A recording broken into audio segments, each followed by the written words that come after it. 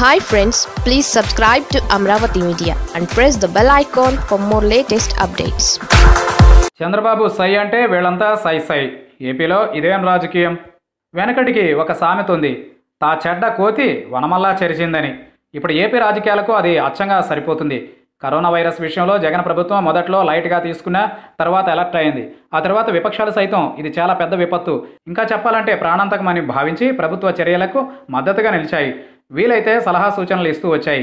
ఈ నేపథ్యం ఇలాగే సాగితే టీడీపీ గురించి ఇక్కడ ఎందుకు చెప్పుకోవాలి? సరిగ్గా ఇదే టైంలో చంద్రబాబు హైదరాబాద్లో ఒకరోజు జనతా కర్ఫ్యూ పాటించారు. తన మనవడు దేవాంష్కి పాఠాలు చెప్పారు. చంద్రబాబు తాతగారి హోదాలో ఇక కొంతకాలమైన విశ్రాంతిగా ఉంటారని, లాక్డౌన్ పీరియడ్లో ఆయనకి ఇది చాలా మేలు చేసే వ్యవహారమని అంతా అనుకున్నారు. కానీ అక్కడ ఉన్నది చంద్రబాబు కదా. అంతే, ఆయన ఒక్కరోజు కూడా ఇంట్లో కుదురుగా ఉండలేకపోయారు కాబోలు. సాయంత్రం అయితే చాలు మీడియా ముందుకు వచ్చేసి కరోనా వైరస్ మీద ఒకవైపు జనాలను భయపెడుతూ, మరోవైపు జగన్ సర్కార్ మీద హాట్ కామెంట్స్ యథాప్రకారం చేస్తూ పోయారు. ఏపీలో కరోనా వైరస్ బాధితులు కనీసం 60 డజన్ కూడా లేని టైంలోనే చంద్రబాబు పెద్ద గొంతు చేశారు.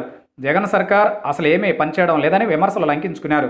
జగన్కి సీరియస్నెస్ లేదని కూడా గట్టిగానే విరుచుకుపడ్డారు. ఇదిలా ఉండగానే మరోవైపు కరోనా కేసులు 10 దాటి 15గా పెరిగాయి. చంద్రబాబు స్వరం కూడా ప్రతిరోజు పెరుగుతూ వచ్చింది. ఇలాగైతే చాలామంది చనిపోతారంటూ చంద్రబాబు జనాలను కూడా బెదరగొట్టడం మొదలుపెట్టారు. ఇంకోవైపు ఏపీలో పారదర్శకత లేదని, బాధితుల వివరాలు ఏవి ప్రభుత్వం చెప్పడం లేదని కూడా ఆయన తగులుకున్నారు. ఇక ఢిల్లీ ప్రార్థనా ఘటనలతో ఏపీలో వెల్లువల కరోనా కేసులు పెరిగాయి. ఇంకేం, చంద్రబాబు కూడా మరింతగా గొంతు పెంచి పూర్తిస్థాయి పొలిటీషియన్ అవతారం ఎత్తేశారు. చంద్రబాబు ఒక్కరే ఇలా విపక్ష రాజకీయ మైదానంలో నిలబడి సర్కార్ని నిలదీస్తే ఆ క్రెడిట్ మొత్తం ఆయనకే పోతుందని భయపడ్డాయో ఏమో కానీ మిగిలిన పార్టీలు కూడా గొంతు కలిపేశాయి. మొదట్లో జగన్ సర్కార్ చర్యలో భేషన్న బీజేపీ కన్నా లక్ష్మీనారాయణ జగన్ మీద యథాప్రకారం విమర్శలకు పదును పెట్టేస్తున్నారు. ఇక ప్రభుత్వాలకు విరాళాలు ఇస్తూ కరోనా పైన తన ట్విట్టర్ ద్వారా అవగాహన జనాలకు పెంచుతూ కొంత చురుకుగా ఉంటూ వస్తున్న జనసేనాని పవన్ సైతం ఈ మొత్తం ఎపిసోడ్లో తమ పాత్ర తక్కువ అయిపోతుందేమోనని ఆందోళనతో జతచేరాడు. అంతే, సిపిఐ రామకృష్ణ, కాంగ్రెస్ ఇలా మెల్లగా అంతా కలిసిపోయి రొటీన్ పాలిటిక్స్కి తెరతీశారు. కరోనా వైరస్ వంటి ప్రాణాంతికి కూడా హడలిపోయేలా ఏపీలో రొచ్చు రాజకీయాలకు విపక్షం తెరతీయడం హేయమని అనుకుంటే దానికి ఆద్యుడు చంద్రబాబు అనే చెప్పాలంటున్నారు. నిజానికి కరోనా వైరస్ అనేది జాతీయ, అంతర్జాతీయ విపత్తు. అంతేకాదు, ఎవరూ ఊహించని, ఎవరికీ కొరుకుడు పడని మహమ్మారి. అటువంటి వైరస్ మీద పోరాటం చేయాలంటే అంతా ఐక్యంగా ఉండాలి. కానీ ఇక్కడ ఏపీలో చూస్తే కడుపు మంట రాజకీయమే పై చేయి సాధించడం దురదృష్టకరమే. హుదూద్ తుఫాన్ లాంటివి వచ్చాయంటే అవి ఒక ప్రాంతానికే పరిమితం. కానీ కరోనా అలా కాదు, అది ప్రపంచవ్యాప్తంగా ఉంది. దానికి జగన్ ఒక్కడనే బాధ్యులుగా ఎలా చేస్తారు?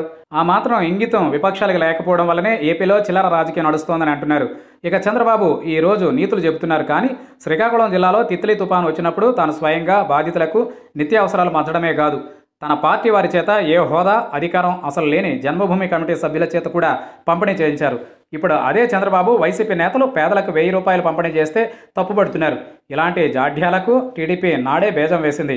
ఏది ఏమైనా రాజకీయం తప్ప మాకేది రాదు, కుదరదని ఏపీలో విపక్షం చెప్పడం, అది ఆపత్కాలంలో ఇలా దూషణ భూషణలకు దిగడాన్ని మిగతా ప్రపంచం గమనిస్తోంది, సిగ్గుపడుతోంది.